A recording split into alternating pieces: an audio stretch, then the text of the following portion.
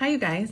I'm here talking about how nice it is to have sperm on ice. You know, I talk about this all the time, right? It's always nice to have sperm on ice. Well, I got a guy who's making it happen. He's the Chief Medical Officer of Legacy, and I'm so excited to have him on to talk to us about this today. So Legacy is doing really great things, sperm freezing, and at the same time, you can get an analysis and sperm DNA fragmentation testing. You guys all have heard about my Tushy method, and the S of the Tushy is sperm, and then we go to the balls if the sperm is not needs a little bit of improvement, and we go through the balls method, and the B for balls is background genetics. So how cool is that? One test that can do it all. And then the cool thing about this this company that I've been using more recently is I have patients that come from all over, out of state, and guys don't have to leave their house. They just freeze from home, and then the sperm gets shipped to the IVF lab here, and it's like magic. So I'm gonna bring Dr. Ramy Ghayda, I swear. Maybe I just need to finish my coffee a little bit, and we'll talk a little bit more about it. So let me see if I can find him right now. I should be able to find him. Where is he? I hope you guys are all having a great day. We were also talking about my April Fool's joke. You guys know I'm all about April Fool's jokes, and my April Fool's joke for this year is how sperm is going to, we're going to be able to add a little robot to sperm, a little robot thing to be able to guide sperm right into an egg and improve fertilization rates. So Ramy's going to join us to talk to us about that right now. And one of the things that we are going to talk about is how we need to not get bitter, but get better. Because part of the conversation around male infertility, especially when there is a male infertility aspect to it, is sometimes as women we can get a little bit bitter, especially when our partners aren't being that helpful in improving things that they can improve on their side. So he talks a lot about rebalancing the conversation and workload from women. And so, you know, the three questions I always ask guys to ask, and of course we're not, hi Ramy, how are you? How are you? I almost ran out of all my jokes, so thanks for joining us. People are getting sick of hearing my stupid sperm jokes, so thanks for joining us. So for those of you guys who don't know, how to throw sperm freezing parties. Yes, yes, yes, we have to do it. You know, I do the egg freezing party, you do the sperm freezing party, and then all my egg freezers will meet your sperm freezers, and they'll just be matches made in heaven, and they can name their babies Ramy, Amy. Ramy's a boy, and Amy if it's a girl. I think that's the cutest. Yes. I agree. Yes. We have to do it. So I want people to know a little bit about you. Not a little bit, but a lot. So you're a urologist, long history of working in higher education. You're now in Cleveland, Ohio, but you're here today as Chief Medical Officer of Legacy. And just tell us about Legacy, what you guys offer. And I know a lot of people have already asked, like, how much the test costs, and just kind of talk to us about all the offerings that you guys have. So Legacy, like with all my bias and subjectivity, is a great company because it fills the gap with all the need of a male fertility journey, right? So we provide all the services and products for a man or an individual or transgender or a gay couple for them to achieve their own biological kid, right? So the whole journey towards parenthood, from semen analysis, storage, DNA fragmentation, which we're the only company on the market to do so.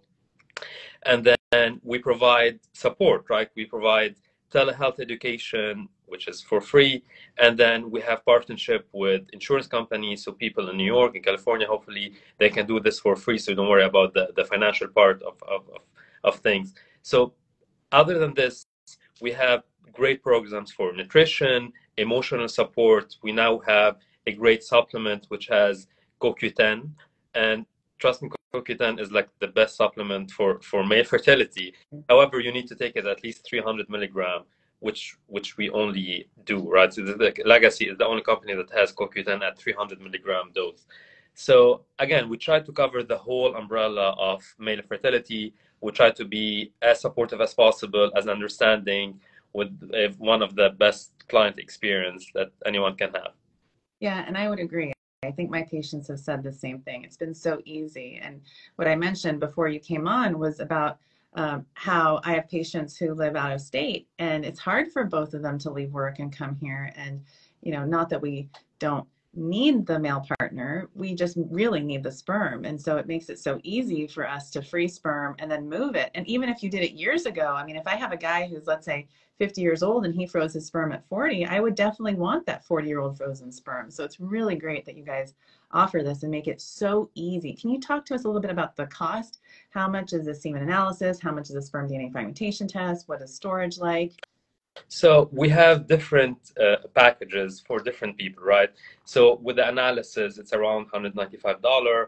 And then if you add the DNA fragmentation, it's going to be a little bit more. But we have different financial planning. So we don't take into account the financial aspect of things, even though we're a company, we're for profit, right? But we know that this is a very stressful journey, a very stressful condition. So we try as much as possible to get rid of all of the stress, right? So we have, we can finance, we can cover through insurance. We have different options for cryopreservation or freezing, right? We have, like, you can pay monthly, you can pay yearly or 5 years. And then even after this, if you have any problem, you can talk to our client experience team and they will figure it out. Like, most of my clients are so happy with it. We don't even like mention the financial part because we know we just want to be there. We just want to support the clients, right? We just want to be very compassionate about this whole infertility journey. And then just to mention about the freezing, right? So many of my patients, like clients, would ask me, who should freeze their sperm? This is a really very interesting question because if you think about it, we have at one extreme of the spectrum people with low semen parameters, like low total mortal sperm count, low volume, concentration, motility. These are clients and patients who should freeze because no one can predict the future. There is no guarantee that these numbers will not decline further down, right? So this is one bucket of clients and patients. But then the more interesting part, like the other bucket is if you have good numbers, you want to lock them in, right? So you make sure that you have a very cheap insurance policy for the future. So if you have great numbers, why not just freezing them? And with freezing, you can use them anytime. Like there is no limit on when you should use it. So, and we know that with many study and data that there is no increase in genetic abnormalities. The IVF success rate are pretty similar between fresh and frozen sample. So basically, if you have good numbers, just freeze, lock them in. If you have bad numbers, freeze and make sure you have something to use in case you need IVF. Exactly. And, you know, I have 2 boys, and, you know, a lot of people think for girls to offer them an egg freeze, let's say as a graduation present from college. I mean, I will definitely be freezing their sperm. Will you guys give me a discount? I'll pay up front for 10 years. Just kidding. I don't need a discount, but I will definitely be doing that for them as well as for my girls. I think that's really important and something that I think more and more people will be doing as more and more people need the service. You know, like we were talking earlier about how, what is it, almost 18% of people will have a fertility issue, and at least 50% will be male factor. Correct. And so as parents, right, we are responsible for half of the problem in any. So we should own this fact. We should be receptive. We should have an open mind. We should not be biased by culture, society, and then by the traditional thought of this is a woman's problem, right? It's not a woman's problem. It's a couple's problem. And then we need to be there for each other, right? I know you counsel your patient on how to deal with each other. Usually, I only see the men in my clinic because they're too arrogant to bring their spouse with them, right? So I always tell them that you need to understand that you are part of this. You are part of the problem, and you can be part of the solution. Because so many male and female factor infertility can be treated, and we have positive outcomes, and we have happy ending for all of this, right? So I think involving men, having these kind of conversations, of podcasts, just bringing awareness to society, to man, will help breaking the taboos and prejudice about the whole male fertility, will help shift the conversation and the blame from infertility is a problem with women to infertility is a couple issue, right? And we need to think about it in this way. Absolutely. And if you want your partner to not be so bitter, right? We have to all get better. Otherwise, it builds resentment for sure. I deal with that a lot when the guy is in denial and he's not a part of the solution. So I appreciate you being able to talk about that so openly. And part of what people can get when they do a sperm test with you guys is they get to talk to you or maybe one of the nurses that you guys have on your panel. Is that right? This is a very stressful process, right? Just imagining someone getting a report and seeing low numbers or suboptimal results, right? They're going to be frustrated. They're not going to understand what's happening, no matter what you have on this report.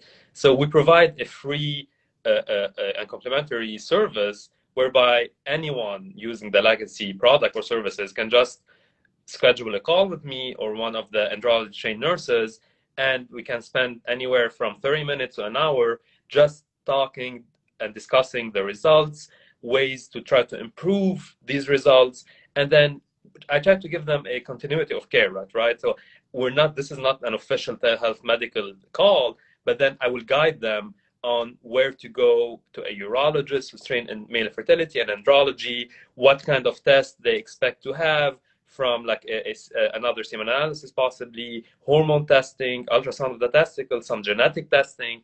So I try to give them the whole idea about the journey that they're going to go through. This will just help them to manage their expectations, right? So if you know what's next, then you're going to have some sort of relief, and you're going to feel a bit less anxious about the whole process. And then the best part for me is when you have the female partner or the couple together on the call, right? Because when you see this involvement between the two, it means that they are there for each other, are going to support each other, and going to go to this together, right? Right. That's awesome. So someone's asking a question. Is it possible for sperm to be shipped to another country for IVF if spouses are in two different countries? It is possible. It's a bit more complicated just because of all the laws and challenges, but it is possible, yes. Yeah, absolutely. Well, let me see. We got a few questions. Do you have a couple minutes just for me to go through some of the questions people asked? Okay, let me see. Let me start here.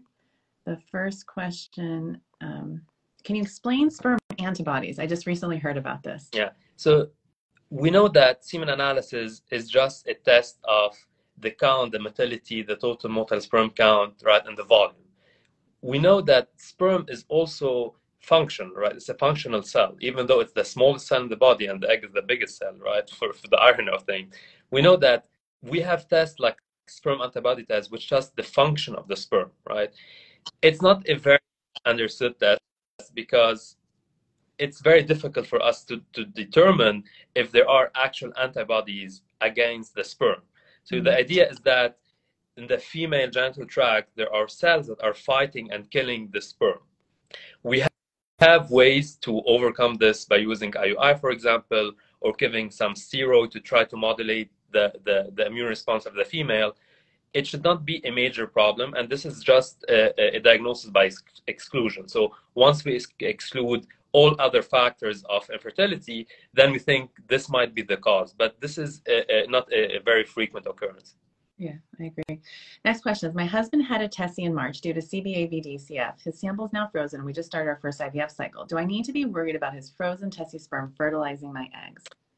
You should not at all, because we have enough data, a good level of evidence supporting the fact that using fresh or frozen sperm would lead to the same IVF outcomes, right? Even though this was a question for the longest period of time, now we know outcomes are the same, success rate is almost the same. You can use the frozen sperm for as long as you want. It will not increase any risk of genetic abnormalities, genetic malformation, or miscarriages. So once the sperm is frozen, they thaw it, and then they use the best, most robust, with good morphology and motility. And even though once you inject it into the egg, you're just going to deliver the DNA. So you're all good. Are you sure you're not just saying that because you work for a company that freezes sperm? And then how long can the sperm be frozen for? Indefinitely? I mean, 2 years? So no, there's no freezer burn? It was 42 years. So after 42 years, they used a frozen sperm, and we got a healthy living baby. So it's just amazing. So once you freeze in liquid nitrogen, you just stop time, right? Right. So you stop all the mechanical, molecular, genetic process of the cell. And then once you thaw it, then you get it back alive. So you can use it indefinitely, basically. Yeah. I mean, I can ask you so many more questions, but I know you have to go. Well, thank you so much, Ramy. Thank you for your time. Thank you for sharing all your knowledge. And I have a feeling a lot of people are going to be looking at Legacy and calling you for that consult to get their guy's sperm sparkling again. Thank you for having me. Okay, anytime. We'll see you later. All right. Thank you so much. Have a great day. Bye-bye.